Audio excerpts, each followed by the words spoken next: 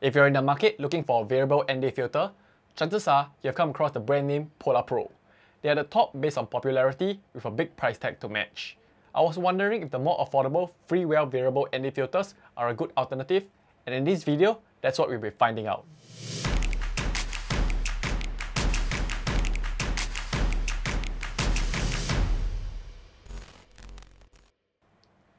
Hey guys, what's up? My name is Bernard and welcome to the channel.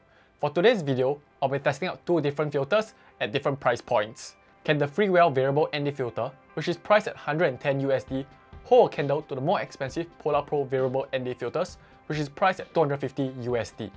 At more than double the price, one would expect the Polarpro filters to outperform the Freewell filters.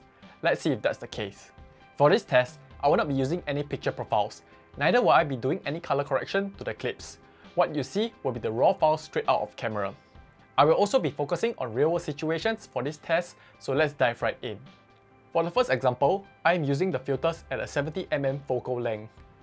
As you can see, green will be the main color in this scene, and we shall see how it shifts with the different stops. As you can see, there is a visible shift in the Polarpro filter on, and the change in color gets more apparent as you increase the number of stops.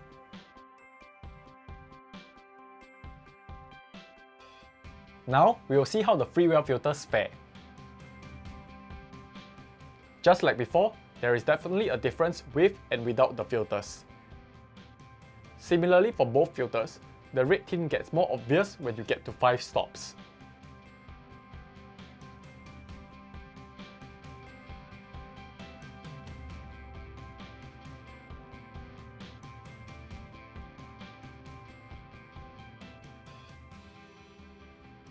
Now, I will be testing both filters with a different scene, with blue being the main color.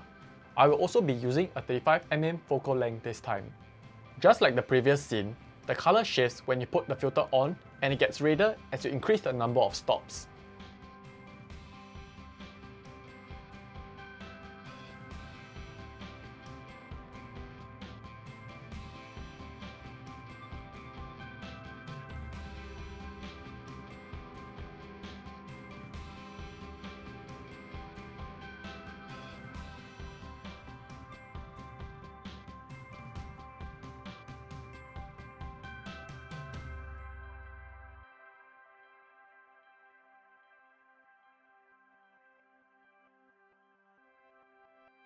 My last test is to see how the filters will fare with vignetting and cross-polarization, which is the common problem with wider focal lengths. I'm conducting this test at a focal length of 16mm. For the Polarpro filters, because of the preset stop range, there is no cross-polarization, but there is visible vignetting. It isn't as bad at 2 stops, but it worsens when you increase the number of stops.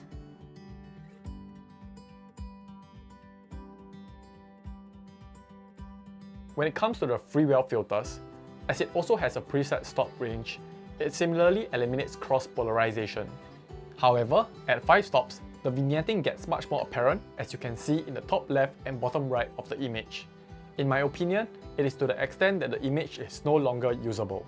After seeing the results, here are my thoughts on the different consideration factors when picking your ND filter. First up, color rendition. Both filters will cause a color shift in the image, and I think that the Polarpro does a slightly better job at keeping the original colors. However, it is so marginal that I think they should not be a big consideration factor, as color correction can easily be done in post. Secondly, design and build quality. I think both products have really good build quality, and in terms of durability, I think they are equal. However, I do lean towards the Polarpro in terms of aesthetics. But like before, this should not be a big consideration factor. Thirdly, we will look at performance. From the test, the only time I find the Freewell filters to fall behind is when shooting at 16mm and using the filters at 5 stops. If you do get these filters, you might want to take extra care when shooting wide and do not shoot more than 3 stops. This problem does not occur when shooting at tighter focal lengths. Fourth, price point. I think that this will be the biggest factor that will influence your decision. If you do not want to spend a premium on filters, the Freewell is a really good option. I do not encourage buying cheaper products that compromise on quality, but the Freewell filters are a good balance between affordability and performance. Even though I think that the Polarpro filters perform better, I do not think that the benefits justify the extra cost. You are mainly paying for the brand name as it is a branded product. Lastly, the accessories that come along with it. The Polarpro filter comes with a decent bunch of accessories like the hard case and the pouch. My personal favourite is the filter cover that comes along with it. It feels really good and it does what it's supposed to do. The Freewell filter also comes with a case, but I think that the only thing worth mentioning is the magnetic cover. I love the concept of it, but in terms of performance, I will have to minus some points. I've opened my camera bag to find that the cover has been knocked off the filter a couple of times. I think it not only defeats the purpose of protection, but it might cause some harm to the filter if it scratches against it. It is time for the conclusion. For 90% of the people, I would actually recommend the Freewell Variable ND filters. For the price you pay for Polarpro, you can actually get the 2 to 5 stops and the 6 to 9 stops filter set at Freewell. That makes so much more sense. However, for the remaining 10%, where money isn't a concern and you require the best performance even at wider focal lengths, I would recommend the Polarpro filters. It is still worth the money in my opinion. That's pretty much it for this review and comparisons video. I hope you guys enjoyed it and found it useful. Don't forget to like and subscribe if you did. That's all for today. It's a wrap.